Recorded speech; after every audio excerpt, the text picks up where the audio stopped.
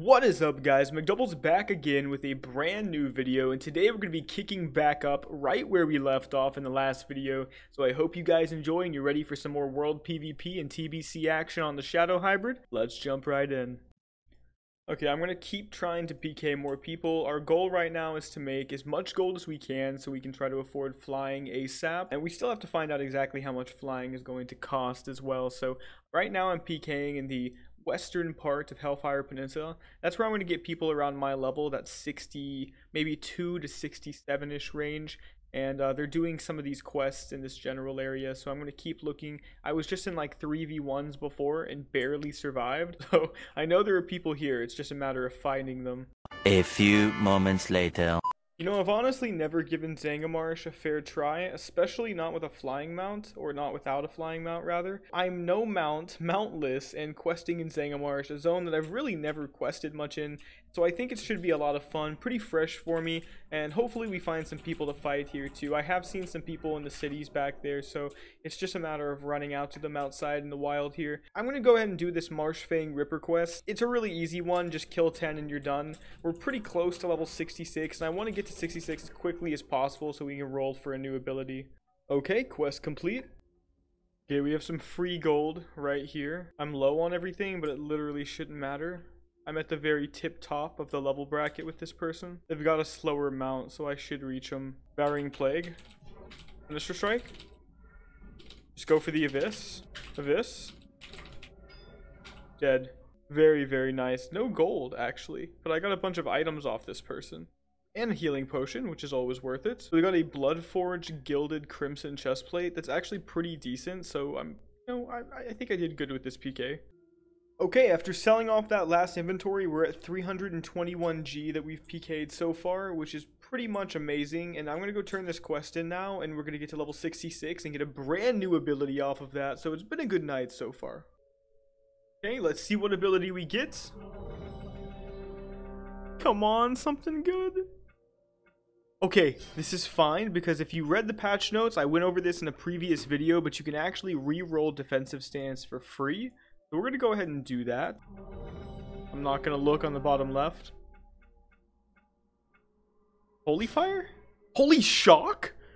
Oh, okay. We can do something with Holy Shock. That is a interesting new ability to get. I'm actually running out of space at this point, which does suck. But I think we'll be fine to put the Shadow Bolt on Control W. And now we'll use Holy Shock and Fire Blast, which I believe they don't share any kind of diminishing returns or like shared cooldown. So let's see, I can actually upgrade this, and I am a hybrid, remember that, guys. So this does a massive amount of instant damage. We can also get Shocking Consumption now, which increases the damage of Holy Shock by 9% on targets afflicted by Devouring Plague, which works perfect with our SS spam as well. So this is going pretty decent. So just a quick recap before this next clip plays. So I was just questing in Zangarmarsh when I was suddenly completely decimated by a group of like 5. I came to find out that it wasn't just me, but multiple people that had been decimated by this group. So me and 2 other people with grievances towards this group decided to group up ourselves and, well, push them out of high risk. So we found where their location was, and this is what happened. An epic fight ensued.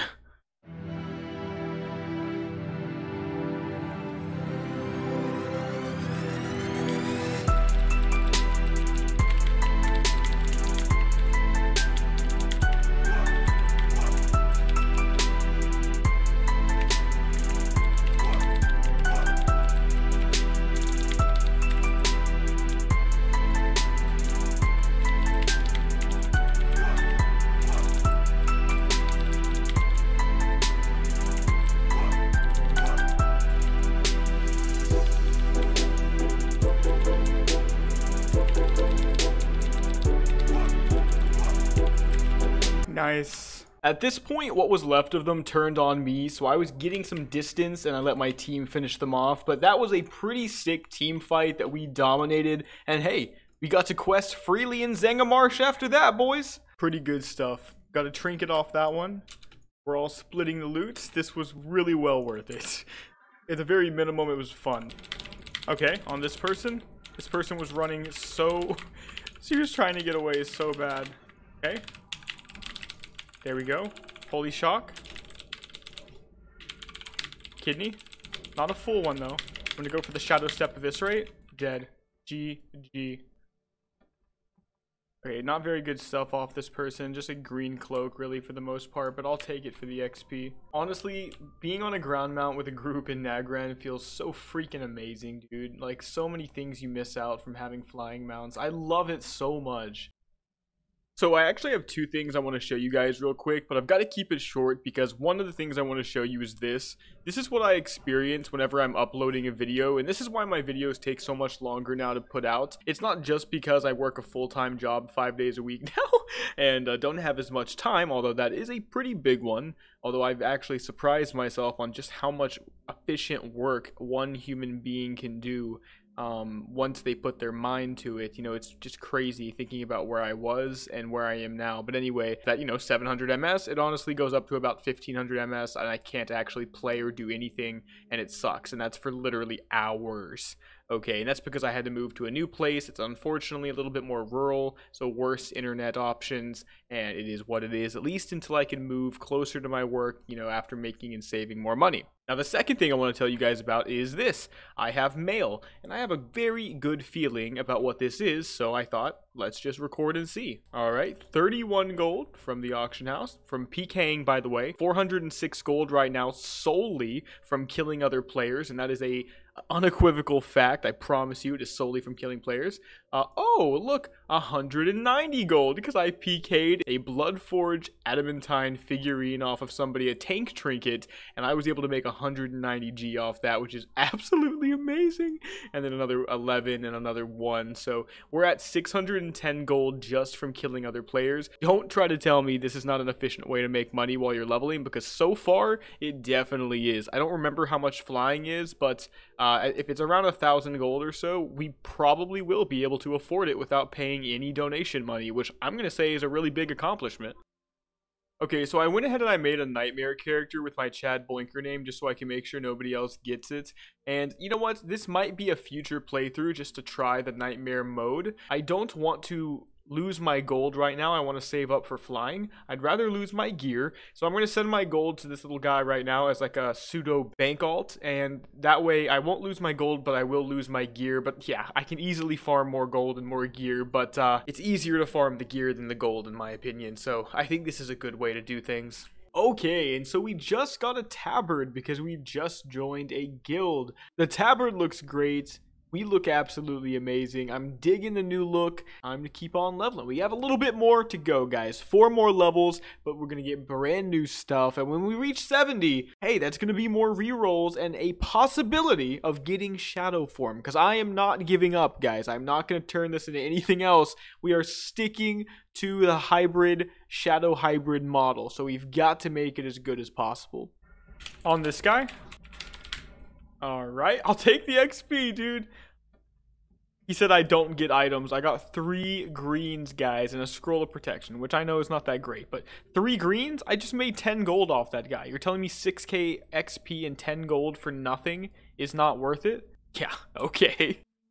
So what I really need to do is play out my build a little bit more in PvP. Like I said, it has been a few days since my last clip, so I actually feel a little bit rusty, but it's not just that. It's also the fact that the build is very complex because it is all over the place, and we're going to have to make some decisions at level 70 based on what we roll. I'm going to stay Shadow.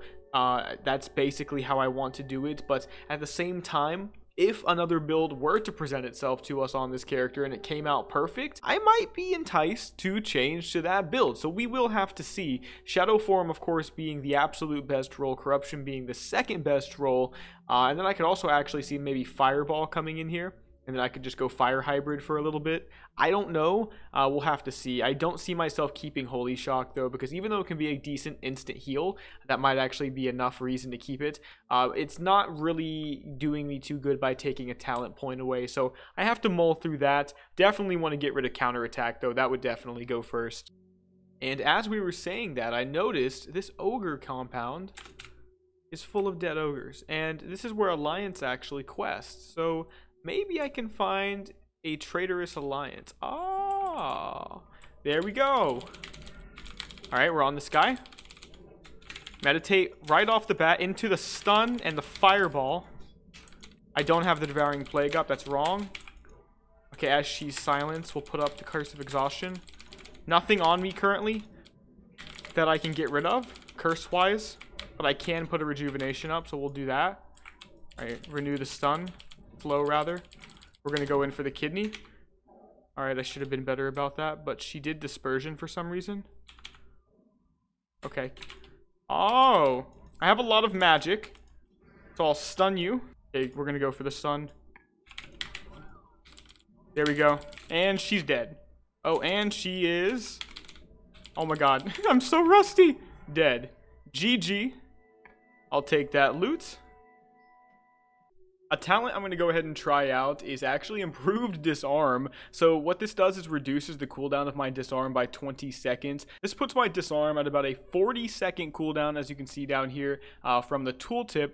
That's pretty good, but it also increases all damage I do to my target while they are disarmed for 10 seconds. This essentially makes my disarm a 15 rage, 40-second offensive cooldown, where I can increase the damage I do to my target by 10% for 7 seconds. It might seem small, but it's also a disarm, so on melees, it's actually pretty huge. I can also get rid of Blade Storm, so we'll see how it works. We'll see if it actually makes a difference. Maybe we can set it up right before we do an Eviscerate and a Shadow Step before that as well, for a massive big crit. It might work.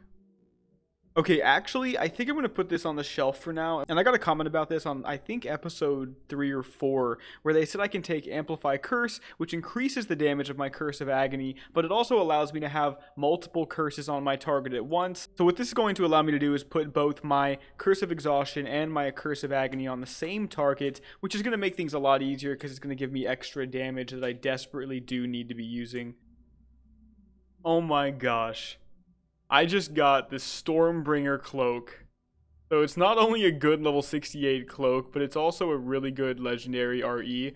It might actually be better than the one I'm currently using, the Seething Flames RE. I'm not sure yet. The good thing about this one that I just got is that it slows my target by dazing them. That's very advantageous when all you have is Curse of Exhaustion. So I'll take it. That's pretty good.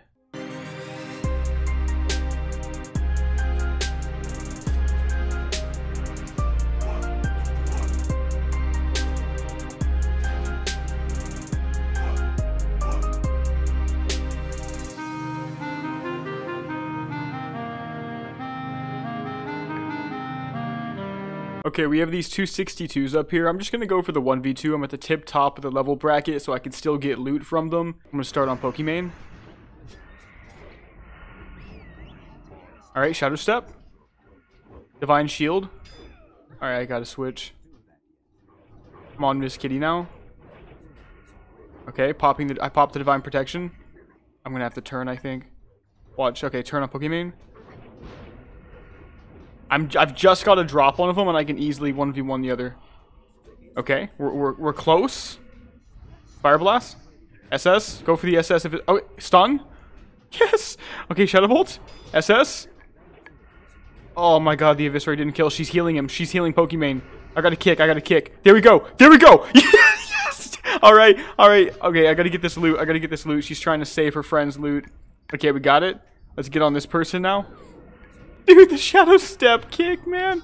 Alright, we're on this person. I think Kidney. No, let's meditate. Let's play safe. Let's play safe. She might respawn on us. I have Shadow Fury. I could use that. Let's go. Okay. SS spam. This is easy. I mean, at this point, this is why I needed the 1v1, because I still have a level gap, right? So I'm going to win the 1v1. The 1v2 is the only situation where this is even, like, slightly fair. So I'll take all the free loot. Thanks, guys. Okay, so I forgot to record it, but I did end up making another 210 gold just from PKing, and I sent 150 of it over to my alt, and so I'm just going to go PK with 66 for now, and I think that should be just fine. As soon as my Hearthstone comes back, I'm going to Hearth to Thrallmar, and then we'll get right back to trying to find somebody to fight. Again, probably Nagrand, maybe Zangarmarsh. Alright, I'm on the max level cap against these two guys, so I'm going to just fight them and just get the free loot. Alright, let's dot the other person with the protection up. I'm going to switch now. Stun that guy. Slow this guy. Disarm. Go for the damage. Eviscerate. trinket. Oh my god, what's happening?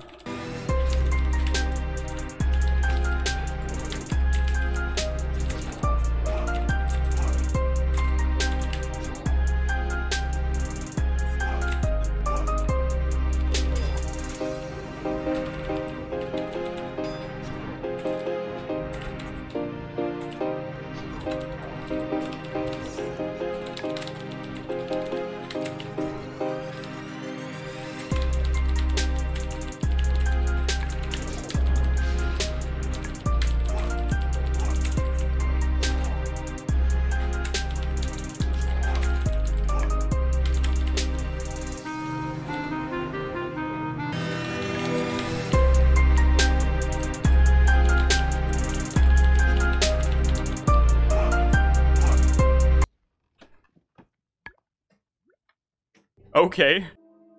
So we got some pretty amazing stuff from that. We got some blues that are pretty high tier and should sell. We also got this Wingman Epic RE that I've never seen before. It makes it to where Challenging Shout applies an aura to you, increasing your damage taken, but also reducing the damage that nearby allies take by 10%. So that's very interesting. You take more damage, but your allies take less. Cool supportive type of RE. And then we also have these really good Demon Hide Spalders, but they don't go for that much on the auction house, and a 6 Demon Bag, which can go for a decent amount depending on how many of them are on the market. So I'm happy with all of that. I think we also got these Blood Forged Iron Blade gauntlets, which are not quite as good. They would be better than what I had if I had some gems maybe, but I don't, right? So you know, for now we'll keep it and we'll see what we can do with it. But those potions came clutch as well. Very happy I PK'd those off of a guy prior to that, because I couldn't have won without them. Okay, we're gonna go ahead and sell everything that we've gotten so far from PKing, one of which was I didn't even realize this, but a Blood Forged Hell Reaver. This is interesting. It's better than what I have. It's way better because it gives strength, and the strength is what actually helps get my spell power up, right? Because of the mental quickness talent. So I didn't even realize I got that before I logged off last time I was playing. This is crazy. Let's go ahead and take a look at this. I can't even believe it. Oh my god. That is so much better. Okay, so we went from 416 to 505 to now 448 to 543, and we gained 1%, a little more than 1% crit. I just have to put that aggression random enchant from my axe, and I have to put the Earth Living back on. Okay, so now we have the Spectral Steed, which is going to be a pretty cute little ground mount for me to be using right now. A pretty badass one. It summons cool too. I'm really happy with this. And apparently it acts as a flying mount as well. So as soon as we can get flying, we won't have to buy a wyvern or a wyvern, however you want to say it, which is very, very nice. Also, apparently a lot of people told me that my Seal of Light will actually proc Earth Living, but it's a very small chance to proc because it is a proc within a proc. But that's still pretty cool. I don't feel like I've ever seen it, so it's possible that's wrong and it's all wishful thinking. But enough people have left me a comment telling me that I think it actually might be correct. So we'll take it and we'll see if it happens. Look at this. They literally had no slows, nothing. But they attacked me. And they're 2v1ing. Okay, we're on Banthar, or yeah, Banthar. Oh, he hits hard. Alright. Oh, we got him! Oh, that was so close, guys. That was so insanely close. I'm not even really sure how I did that. I played terribly. Alright, well, 1 out of 3, and if they're as hard as Banthar, this might be something we have to be worried about. We could potentially die, or get ganked by a player, which definitely would not be good. We have some great gear on right now, and I didn't put my orb in the bank, and even though it's only worth like 30 gold right now, I don't want to lose it. So this is another thing. I've really not experienced as much of TBC's Outland as I'd like, despite it being my favorite expansion. And I just put 2 and 2 together and realized that that might be why it's my favorite expansion, because I have more mysteries to unfold in it than almost any other. Well, I found this one quest, Gavaxi. Apparently I get Zerich Vintage Musket from it, which is a big upgrade over what I've got. Yes, I lose a little bit of crit, but I gain 12 stamina, guys. And that's great. So we're gonna go for this quest as well, and keep on going for all of our bosses. Okay, this is Gavaxi. This is nothing. This is absolutely nothing at all. Boom. 1455, no crit. Grab the meditate at the end. Don't mind if I do. There we go. GG. It's going to be a free new gun for me, which is a pretty nice bonus. As much health as you can get is really the way to go right now, especially while leveling. Shadow Fury. Get that. I got to get my Shadow Bolts off a little bit more consistently, so I should have Death Wished first, but we're going to go in for more. Yeah, there we go. Oh, that was a big crit. Protection. There we go. There we go. We actually got him. Eye of Gut Ripper. I will take it. Barely getting him. Almost dying to bleeds. But not quite. Okay, we're going to fight. On this guy.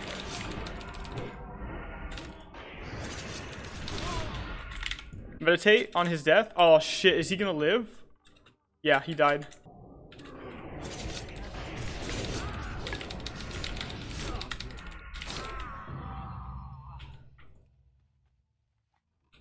Nice, got some loot off that too. Oh my god. Holy shit, that's a lot of loot. Yeah, they did just lose the 3v5. I just forgot to click the record button at first, but I wasn't gonna let you guys miss this whole thing, so I'll take it. Yeah, we're about to do this quest, so yes! That is awesome. And these two guys got level 70, so congrats to Sid and to Comedian. God, this is great. Alright, I'm actually gonna Hearth. No, I'm going to go back to Gardar and fly, actually, to Shattrath, then go to Org, sell everything, prepare, and then, yeah, we're going to get to level 70 before you guys even know it. Our damage now goes from 454 to 549 to now 489 to 602. Oh, we're going to hit so hard, guys. Oh, we just got to get the random enchant on it, and it's going to be golden for us. All right, and this is the Nessingwary quests. We only need, like, what, 250, 280,000 more XP? That's like 3 or 4 or 5 quests, something like that. And we'll be 70 in no time. But I actually want to find some people to fight, especially with this new stuff. So let's get to Gardar, like I said, this time for sure. So I think with these 2 talent essence, I'm actually going to go ahead and put them into Dirty Deeds. It doesn't really do me much for most of it. It says my rogue specials cause what's going to end up being 20% more damage against targets below 35% health, which is actually very, very good. What I was trying to say is we don't get the reduction in energy cost of Cheap Shot and Garrote because we just don't have it. But we do get 30 energy for sure when we Shadow Step, which is pretty fantastic. It's going to be able to guarantee a 5-point Shadow Step into Eviscerate combo for some pretty massive damage. If they're below 35%, that's going to be 30% increased damage on the Eviscerate. So I think we've got some burst right there. If we can play around that stuff, I think it's going to be pretty good, at least in the short term, but I still need to get that Shadow form. We'll be able to reroll more at level 70, but yeah, it would be very nice to have it. We also have to make sure when we're rolling that we have a talent point left over, or else we can't actually roll Shadow form because it is a talented ability. Also, if we got it, we'd be able to take 4% reduced damage in general, which would add some tankiness, which would definitely be useful.